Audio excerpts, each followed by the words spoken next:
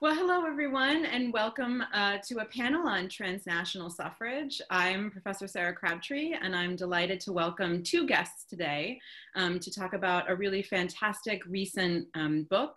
The first is to my left, and the Brady Bunch screen is Professor Sarah Curtis. She's a professor of history here at San Francisco State University, specializing in 19th century France. Her first book, Educating the Faithful, published in 2000 with Northern Illinois University Press, examined Catholic primary education in 19th century France. Her second book, published with Oxford University Press in 2012, Civilizing Habits, followed three women missionaries who traveled to the American frontier, the Mediterranean basin, and the French, African, and Caribbean slave colonies in the first half of the 19th century. Professor Mona Siegel, whose wonderful book we'll be talking about today, is a professor of history at Sacramento State University. She has received numerous fellowships, including the National Endowment of the Humanities, and published widely in edited volumes and journals, including Gender and History, French Historical Studies, and the Journal of Modern History. Her first book with Cambridge University Press was published in 2004, entitled The Moral Disarmament of France, Education, Pacifism, and Patriotism from 1914 to 1940. And we are here today to talk about her second book, published this year with Columbia University Press, entitled Peace on Our Terms, The Global Battle for Women's Rights After the First World War. So thank you both for joining us. Mona, this book highlights the transnational dimensions of suffrage and women's rights in the years immediately following World War I. I wonder if we could just start out with kind of a general introduction to your work, who these women were, what they wanted, and how they went about it. Absolutely. Well, thank you, Sarah, for inviting me today. I have to say, as long as I have the stage for a second here, that I have read both of Sarah Curtis's books that you mentioned there, and they're both wonderful. So it's always a pleasure to talk about history with her. Peace on Our Terms, the book we're talking about today, is a book that I want to say kind of reached out and grabbed me and demanded to be written.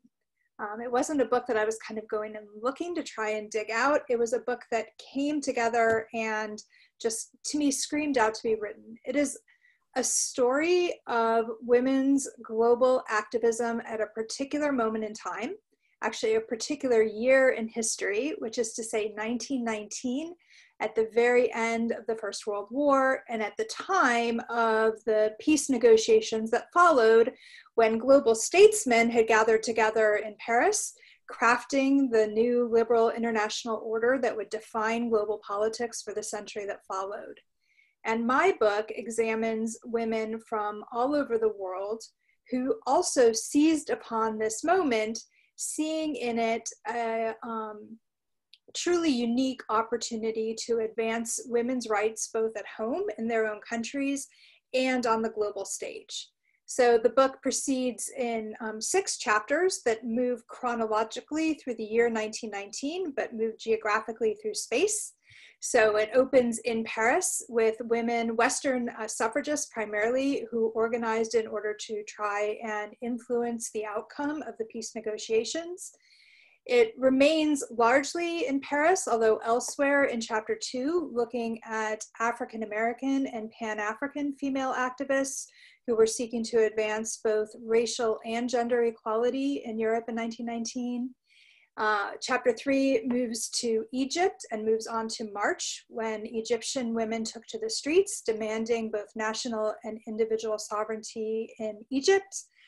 It then moves back to Europe, to Zurich, where women from both the Allied and Central Powers, so former enemy nations, came together, rejecting the Versailles settlement as the groundwork for peace and stability, and demanding a feminist peace all the way back in 1919. Chapter 5 looks at Egypt, both back in Egypt itself and the May 4th movement, but also through the eyes of a remarkable woman by the name of Su Mei-chung, who was a Chinese delegate to the Paris Peace Conference and the only woman in the world to enjoy that distinction in 1919.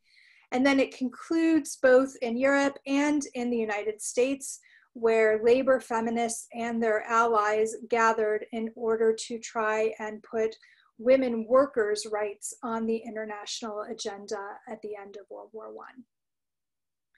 Yeah, I mean, it's just so fantastic. And the scope of the people involved and the places that they go. And it puts suffrage in such an international context. And, you know, here in the United States and this conference that we're hosting virtually this year about the 100th anniversary of suffrage, you know, the US story is so often seen in isolation. And I just wonder, you know, the American women in your study, they travel all over the world, they meet all of these people, they're at all these important international movements. And why do you think that that's not more of the story? It's an interesting question. And I have to say, last spring, just before and after we all got sent home, I was teaching a class on the 100th anniversary of the 19th Amendment at Sacramento State. And so we were largely looking at American history together and reading both classic stories of the American women's suffrage movement, like Eleanor Flexner's from 50 plus years, 60 plus years ago now, as well as more contemporary accounts. And you know, all of them recognized that there was an international women's suffrage movement, an international women's suffrage association, and they make a nod to the fact that, for example, Carrie Chapman Catt, who was such an important leader among the moderate suffragists in the United States, was a founder and president of the International Women's Suffrage Alliance. So the idea that there was an international movement out there is recognized, but it's never really interrogated and certainly never put center stage. And also I've come to realize that because it tends to appear to talk about, for example, Catt's leadership in the movement, it really forwards this idea of American exceptionalism, right? That American women somehow were always at the forefront of suffrage and women's rights movements, and other nations followed. And that is both untrue, even though there were women, American women who played an important role, but it's also misleading in dangerous ways because it really underplays the kind of ground up feminism in so many other parts of the world. And one of the things that I demonstrate in my book, for example, is that in 1919, in part because American suffragists were so focused here at home on pushing the 19th Amendment over the finish line, that in fact they missed out on the most dynamic moment in the development of global feminism, which was occurring in Europe, which is the single most important place in the world where this new international order was taking form. And so it meant that that European suffragists and suffragists like French suffragists that Sarah Curtis and I study, who are seldom seen at the forefront of much of anything, at least in this time period when it comes to feminism, were in fact seizing the moment because it was all happening in their backyard. And then the other interesting fact that Sarah Crabtree, you referred to a moment ago, is that there were American suffragists who came to Europe in order to try and demand women's rights, not just as a national right, but as an international and human right. But the American suffragists who tended to be participating internationally at this moment were those who had been most marginalized in the American suffrage movement. And three groups of women in particular who tended to see international activism as even more important than national activism at this moment include radical pacifist women like Jane Addams, who saw women's right to vote as tied to forwarding a very different type of national and international policy. It included labor feminists like Rose Schneiderman, for example, who I talk about in my book, who were dedicated and actually dedicated years of their lives to advocating for suffrage. But the reason for doing that, they believed, was to challenge and change women's exploitation as workers. And they knew that if that only happened in one country, well, then exploitative labor would just be sent abroad. And so those changes really needed to be made internationally.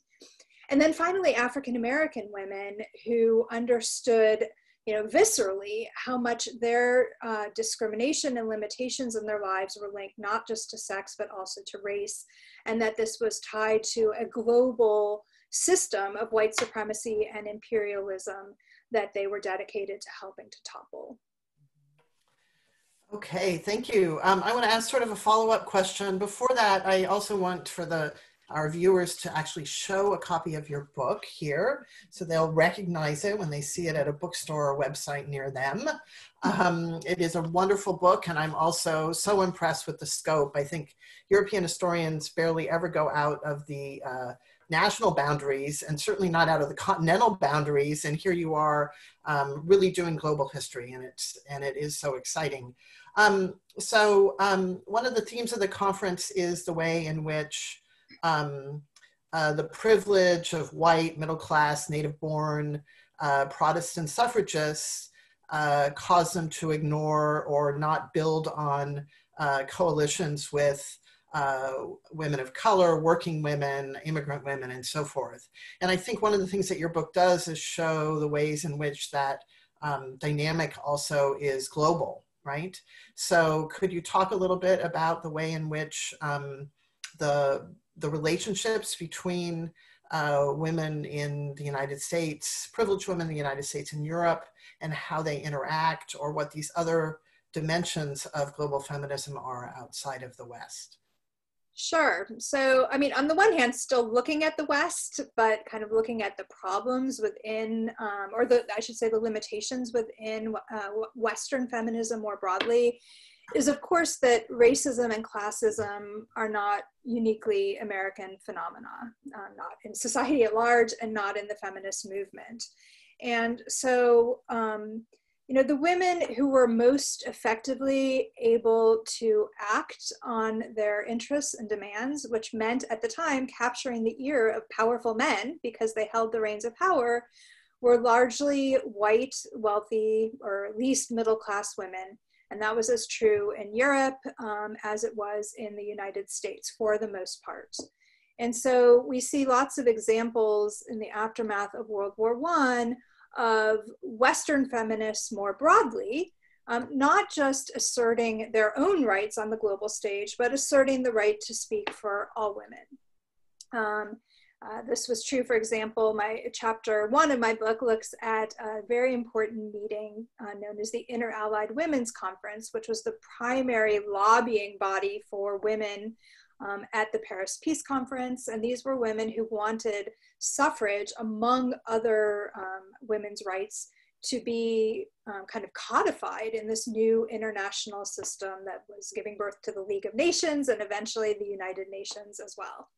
And when they did gain an audience with Woodrow Wilson and David Lloyd George and Georges Clemenceau and all these really powerful male heads of state, they spoke on behalf of all women. And they even said, we recognize we don't have a mandate to define the interests of women from other parts of the world and from the colonial world. Nonetheless, we think we would be remiss if we didn't address issues common in these other parts of the world. And so they pointed to things like sex slavery and child betrothal and other issues that they wanted the international government, the new League of Nations, to take up. One of the things that I say, I point out that the problematic nature of this in my book, in part because actually many of these women were, at least the elites among them, were gaining both the knowledge and the voice and the stature to make some of these demands on their own. The problem wasn't so much in recognizing the scope of the problems, because women in the Middle East, women in Asia were deeply concerned with things like marriage laws. The problem was with Western women defining the nature of that problem and insisting that they alone had the solutions for it. So that answers the Western side, I think, of your question, and then just kind of hinting at the non-Western side, which maybe we'll get to in other questions, is this very fact that there were women from other parts of the world who had the education, experience, and determination to challenge sexual discrimination and customs and laws in their own countries, and were beginning to voice those concerns very, very openly and on an international stage by the end of World War I. And do you think that those women in Egypt and China, African American women, saw themselves as allied in any way, or were they fighting separate battles that were particular to their own context? Yeah, so, we talk a lot about the global South sometimes now, right? The kind of shared body of certainly political experiences and concerns from nations and citizens of nations that have experienced, forms of discrimination going back to the imperial order, established in the 19th century and earlier. I would say that kind of a common identity and a common sense of a shared agenda was really just taking form in this moment. In 1919 itself, where my book is primarily focused, we see, for example, the American suffragist and civil rights activist Mary Church Terrell, who traveled to Europe in 1919 as a member of the American delegation to this Women's Peace and Women's Rights Conference in Zurich. And when she got there, she realized that she was the only woman of color to have been invited as a delegate by any nation in the world. And when I say that, it's not that she saw herself only as the only African-American or the only person from the African diaspora, but she says there were no other women there from India or from China or from Japan.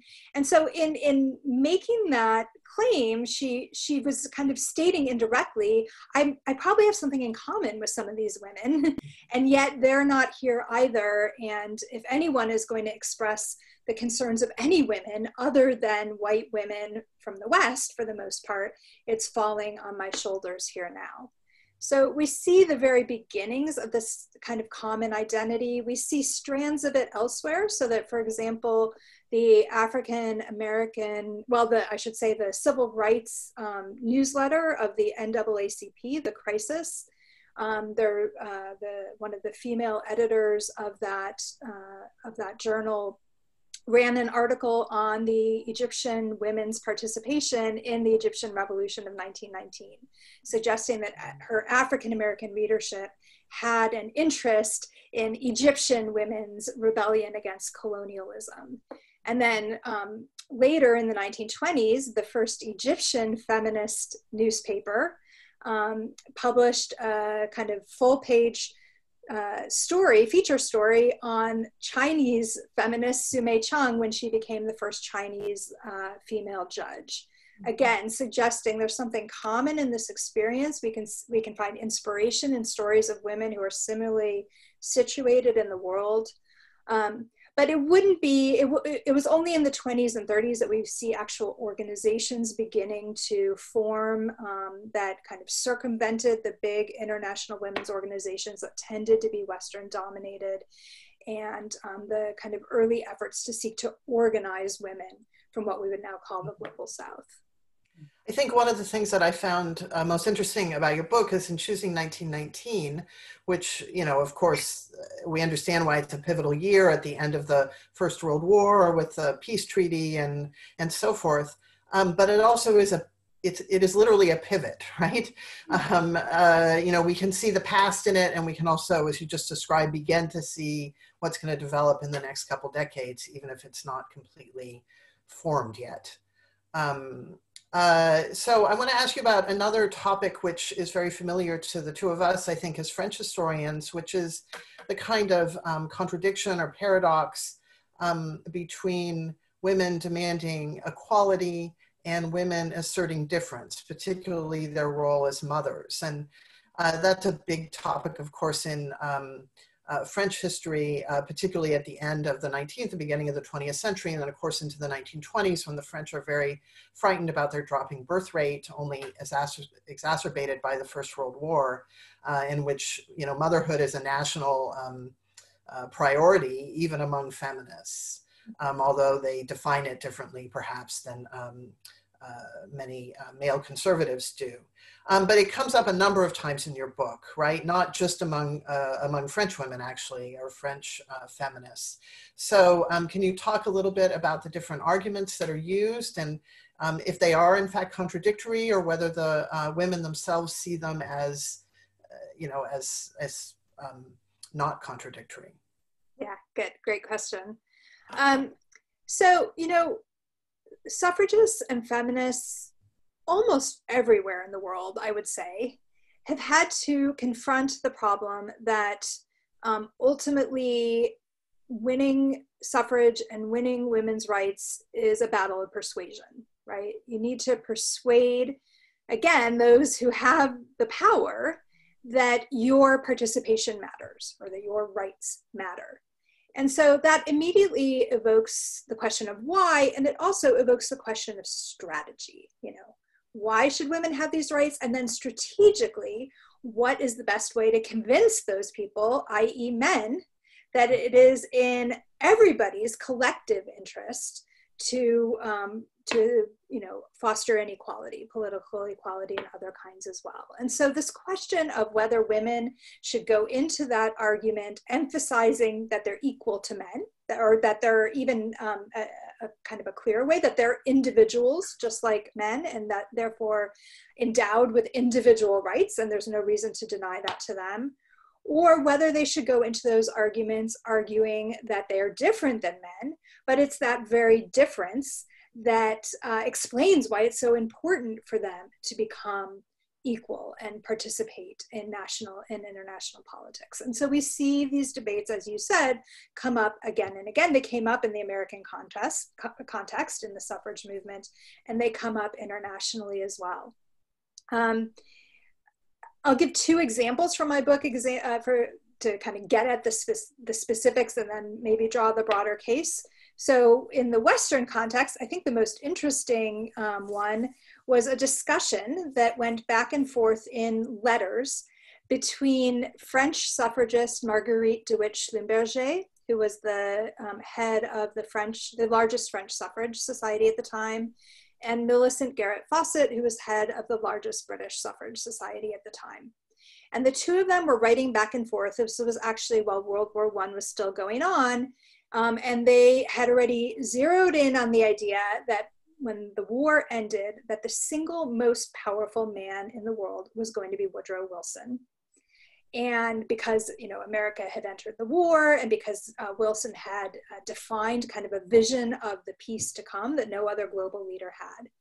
And so they were having this discussion back and forth about how can we get Woodrow Wilson to endorse the concept that women's rights need to be central to the new international global order and to international law.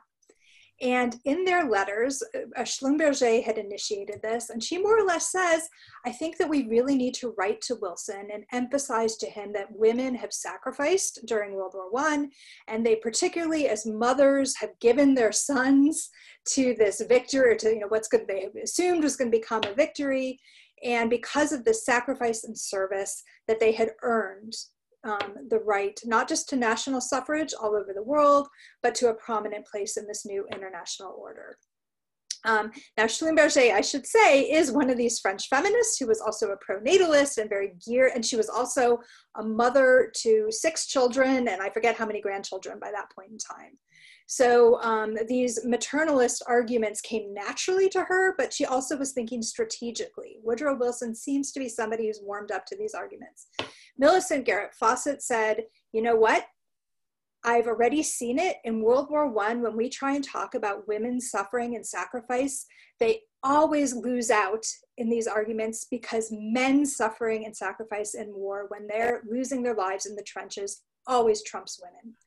And so this is a losing argument, she more or less said, and what we really need to emphasize is women's individual rights as individuals. And in the end, the letter they wrote kind of used both strategies at the same time. But what I love about this discussion is how straightforward they were. Usually they don't say out in the open, what argument is going to work the best. And yet here these two women were having this conversation and kind of took a compromised position in the middle. A very different type of example from my book that I think is similar looks at Chinese delegate Su Mei-chung, who was advocating for kind of full national sovereignty and full economic independence for China at the same time that she was self-consciously representing Chinese women in Paris in 1919. And she kind of emphasized two different things when she, because she was the official Chinese spokesperson with the press. So, you know, in these interviews with Western media. On the one hand, she emphasized China's long history of peace and pacifism and trying to put it forward as a necessary pillar in a global order that sought peace. On the other hand, because she insisted that women's rights and women's liberation were central to China's ability to now take on a role in this world order, she also emphasized the fact that women, powerful women in China, had been rising to positions of power for ages.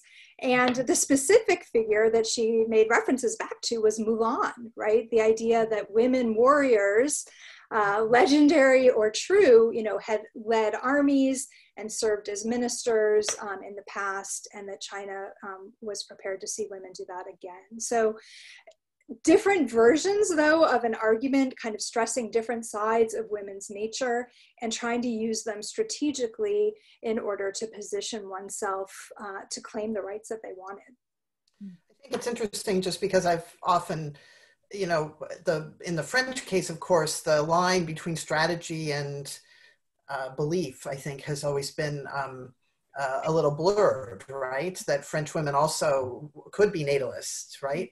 As well as realizing that that was a strategy that could maybe, you know, sort of break into men's thinking on this topic. Yeah. So it's fascinating that you actually found it in the letters. I mean, the other, I don't know how much time we have to talk about this question. I mean, the other really interesting case where this comes up is pacifist women who had largely gathered in Zurich in this moment in time, who were insisting not just on women's rights, but they were more or less saying, if we follow the kind of male vision of a peace, which had already been kind of announced in the preliminary draft of the Versailles Treaty, they said, we're going to find ourselves at war again, which of course is exactly what happened, right? World War I gave way to World War II. But part of their argument was you need to fully include women in the peace negotiations and in the reconstruction of the world to come, because women are more peace-loving than men. And they just directly made that assertion, sometimes strategically, but I think they really believed it as well.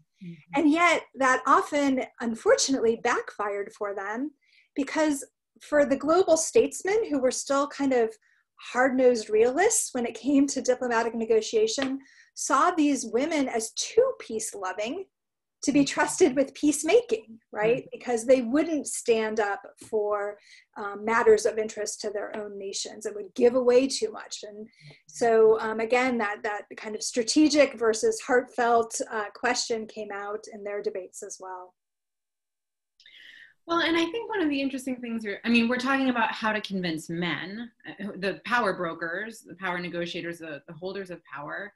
And then there's also the sense, I mean, women themselves sometimes had to come to this project. They could think different things at different moments in their life. They could think multiple things at once. Some women sort of had political realizations as they got older, or they encountered new kinds of situations. And what I really loved about your book is what a kind of full portrait of these women come through. I mean, that's one of the strengths of these kinds of comparative biographies, that each one of your chapters focuses on a small group of women. And we see that sometimes they were had been political for a long time, and they had this strategy, like the French feminists, and they're organized and they're writing about it. And poor Woodrow Wilson, you know, he didn't know what was coming for him. And then sometimes it was much more kind of personal, intimate, individual experiences that kind of awakened them to this activism. And I'm thinking in particular, your chapter where you talk about Huda Shawarwi and, thank you, and Su Mei-chung.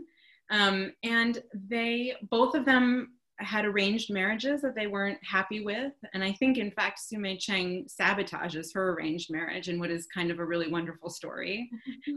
And then some of their political actions, some of their political awakenings happen in things like department stores and women's magazines and salons that are organized inside of a home. I mean, and I wonder, we have a panel for the Constitution Day in the 60s where we debated the personal is political slogan and what that means and how it's come to be misinterpreted in this age of consumerism. But anyways, that's a long-winded intro. If you could tell us a little bit about some of these women. How did they come to become politicized, and what events in their own life really helped them to understand on a structural level the ways in which women were disempowered and disenfranchised?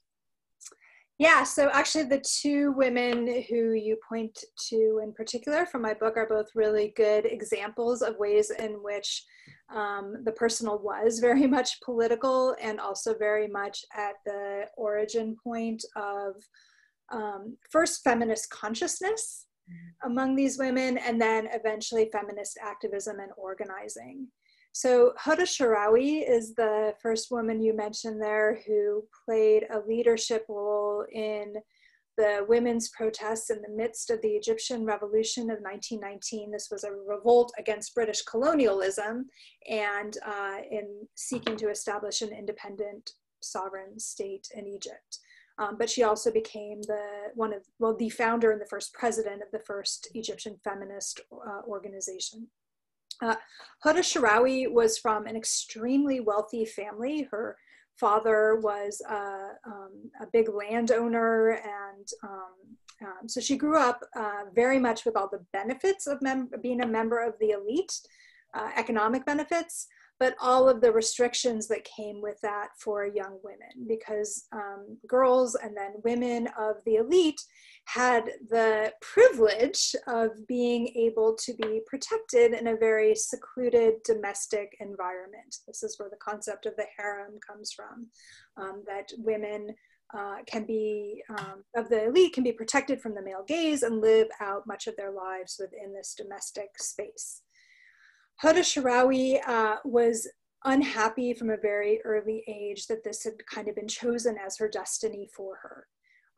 She had some access to education because there was a tutor who came to the home and taught her brother lessons, and she was allowed to sit in on them up to a point.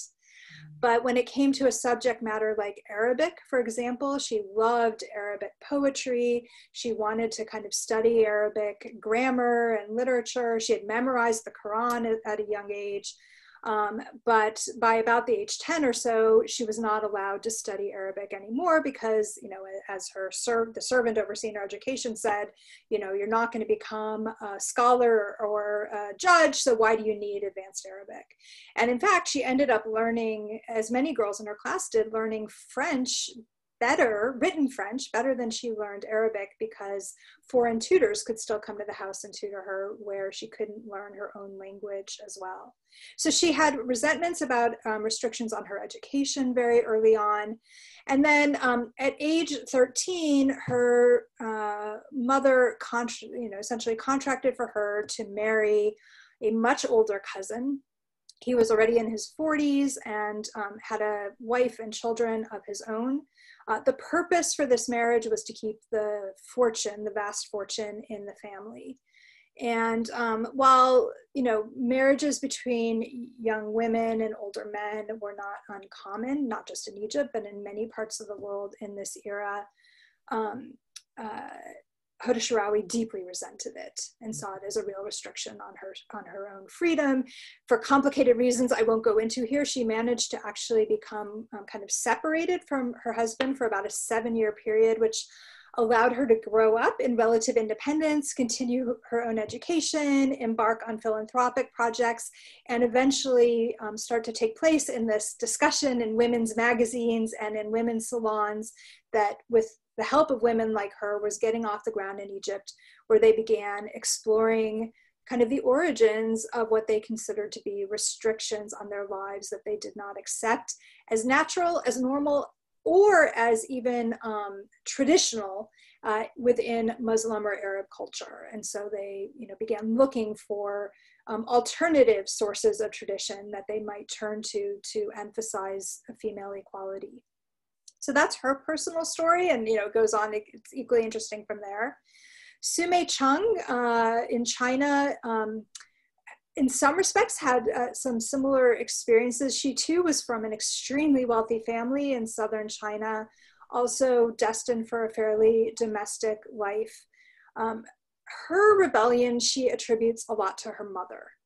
Her mother was only 20 some years older than her, but kind of a full generation removed from inexperience and possibility. And her mother had bound feet, and so she was hobbled her entire life. She had been kind of forced into an arranged marriage with Cheng's father, who Cheng loved, but he also had a concubine and had another family, and that left her mother very despairing at points in her life. Cheng knew that her mom had contemplated suicide, which was often one of the few outs for women of the elite.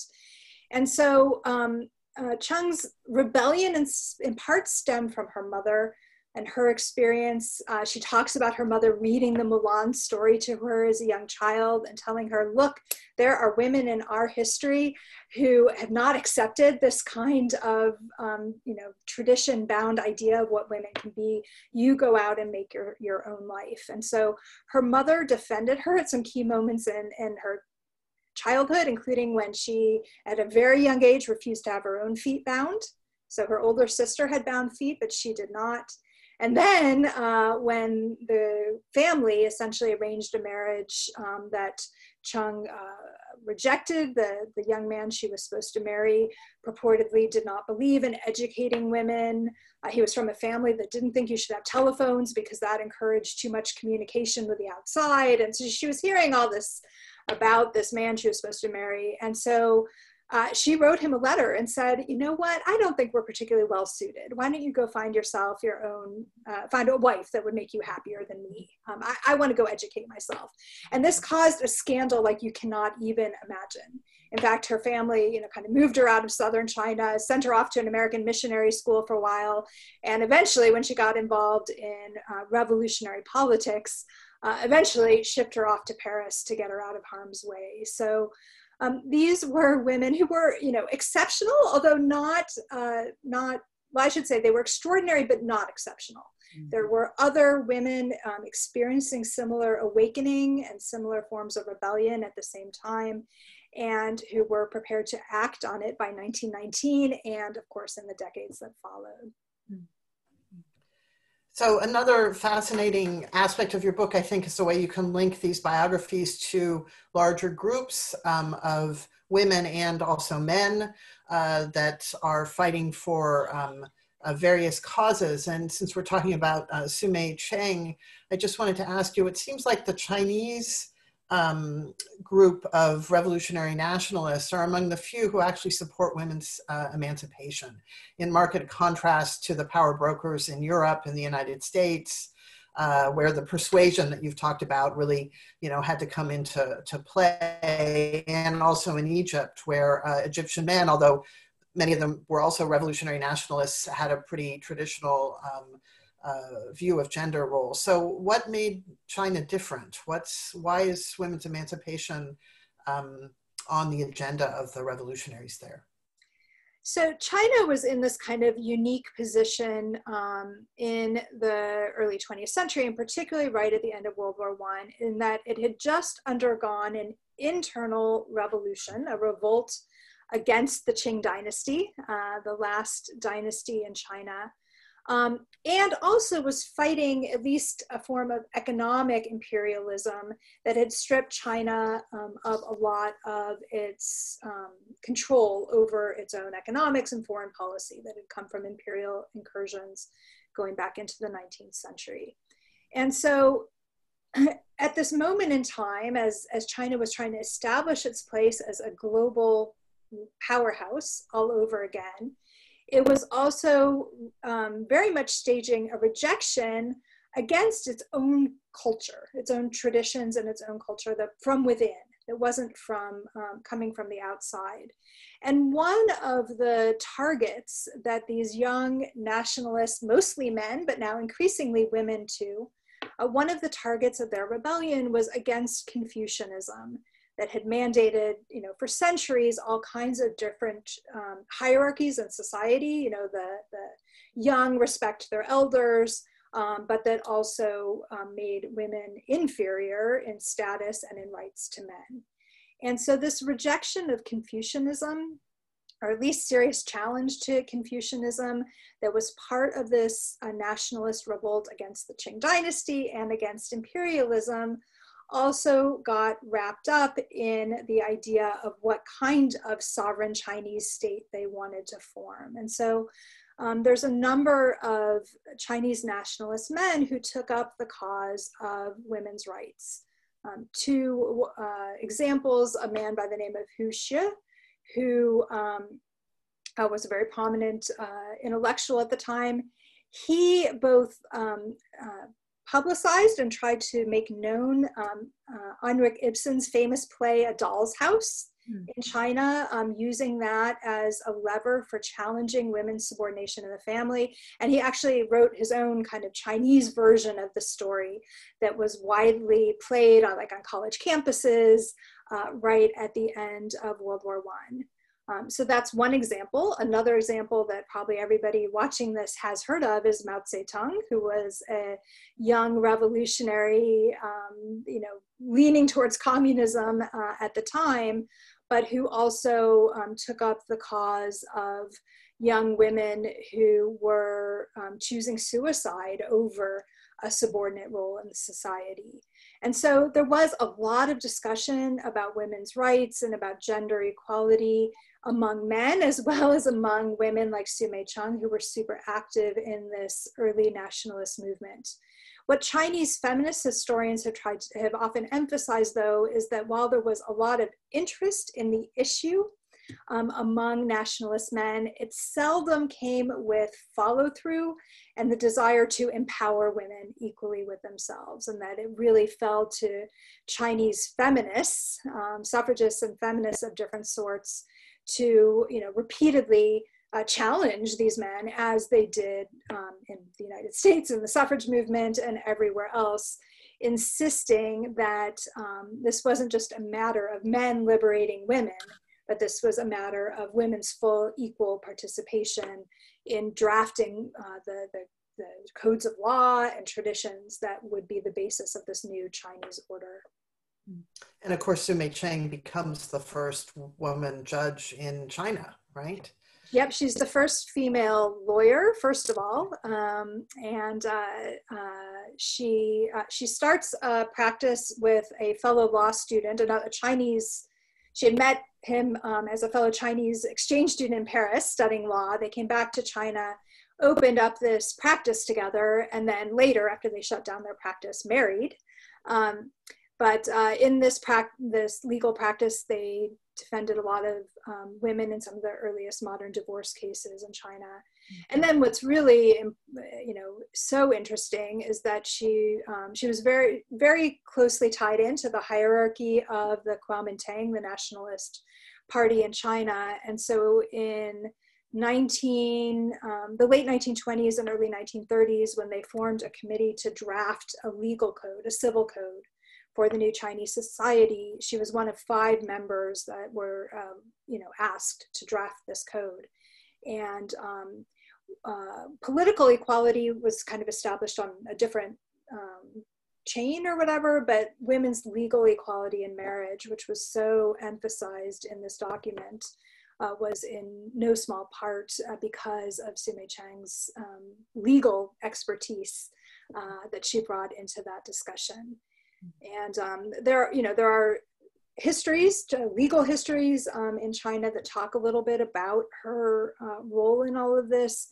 But Su Mei-cheng and her husband both were prominent nationalists, but they did not become communists. And so her history has really been erased in China, and hence been erased in a lot of kind of international histories of feminism too, and is only just now being rediscovered. Well, one of the things that I just think is we always try and tell our students, right, that history is hard, because one of the things to remember is that 1919 is this incredibly radical year where people are really thinking about new ways of organizing politics and society all over the world. I mean, we haven't sort of even really talked about Bolshevism, right, which is another kind of whole revolution that's happening in these years. And yet we as historians also know that World War II comes, right? They didn't know that, but we know that it comes. And so what's interesting about your book is all of this hope and promise, and then trying to square that a lot of these gains are rolled back or delayed. I mean, French feminists have to wait until after World War II to get the vote. And so one of the things when I was reading your book, and I'm going to actually quote here from chapter 1, so everybody bear with me for a second, but you write, you're talking about the French feminists, you say their central message was straightforward and unwavering. A stable and democratic world order depended on women's political enfranchisement, and a lasting peace hung on international recognition of women's fundamental rights in the home, the economy, and society. And I just kept hearing Hillary Clinton in the back of my head. Women's rights are human rights, and human rights are women's rights. And I think there she was in front of a new international body, the United Nations, making this argument that feminists had made in 1919. And so I guess, without kind of putting too much pressure on this last question and for you to sum this all up, but what happened? How far have we come? Do we really think that, have we still built this new democratic order on a world without full and equal participation of women as partners in building it? It's such an interesting question, and it's really kind of an interesting one to pose this week in particular, because in addition to all the other commemorations that have gone on, and the commemoration of the 19th Amendment, this year and this month marks the 25th anniversary since the Beijing platform was adopted. This was part of the World Conference on Women. This is where Hillary Clinton made that famous speech now that women's rights are human rights. And so there's been a lot of stock taking just very, very recently about what this means for women's rights on a global agenda. And UN Women, which has become the kind of branch of the UN dedicated to both studying women's discrimination around the world, but forwarding policy objectives to address that. UN Women released a report just this week essentially saying we're seeing regression all over the world when it comes to gender equality. It's not just that we've held the line or whatever, but we're actually seeing reason to believe that rights won are being taken away. And so, I mean, it's interesting. On the one hand, my book is such a narrow study, right? Temporally, it's this really narrow study of 1 year. On the other hand, it is a constant reminder that battles are never just won, rights achieved, and we all go home happily ever after. Yeah, wipe our hands with it and move on. And these women were very well aware of that. They were happy to celebrate the achievements that they did make. So, I talk in my book about the fact that women's intensive lobbying at the time of the Paris Peace Conference resulted in the fact that one of the founding articles of the League of Nations, which again is the predecessor to the United Nations, stated flat out that all positions at the League were open to men and women on an equal basis. That was revolutionary at the time, and women celebrated that as a sign that, okay, if at the international level, women are going to be accorded that level of equality, well, then it's going to follow at the national level everywhere as well. What actually happened, a few women in the League of Nations gained chunks of power. Women were hired in decent numbers to be secretaries and translators, but seldom hired into high-level secretariat positions. And at the same time, women gradually have achieved the right to suffrage in most parts of the world today, but that hasn't followed with equal access or equal numbers of women serving as legislators or as heads of state, or equal representation at the international level as well. And so, you know, one of the, I'd say the primary call that bound all these women together, despite all their differences in 1919, is that women have to be given a voice. They have to be seated at the table. They have to be able to participate in order to change the system, right? No matter what about that system needs to be fixed. And, you know, I just listened in yesterday to kind of retrospective on Beijing that featured Madeleine Albright and Hillary Clinton, and they were still saying the same thing, right? We've got to get women to the table, to every table at the national and international level. And then beyond that, of course, we need specific policy objectives that will address ongoing inequalities and concerns. But the first step is to get women in a place where they can voice their concerns. And that, you know, we've bridged 100 years of time, but we're still making that same argument today. Well, that's a good note. I mean, it is a note to end on. I wish it were a little bit more hopeful. But yes, thank you. Absolutely. I appreciate that. So thank you to Sarah and to Mona for joining us today for this conversation. Again, Mona's book is Peace on Our Terms, and it's really it's a fantastic academic book, but it's also just a really fun book to read about an interesting group of women who live just amazing lives in 1919, and shows that the suffrage struggle was not only international, but also intersectional, which I think is the theme to this conference as well. So thank you both for joining us. Thank you so much for inviting me.